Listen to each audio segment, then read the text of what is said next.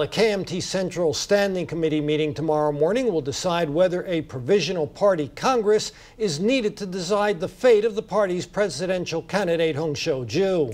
KMT officials who oppose Hung hope she can be replaced as the party's candidate by KMT Chairman Eric Chu later that day. Hung supporters say such a move would be a violation of the party's constitution. A KMT Central Standing Committee meeting on Wednesday is expected to discuss replacing Hung as the party's presidential candidate. In advance of this meeting, KMT party headquarters is taking special precautions, such as installing barbed wire barricades. An alliance supporting Hung is calling upon 2,000 supporters to make their voices heard.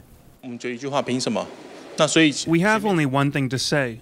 What right do they think they have? What was the primary for?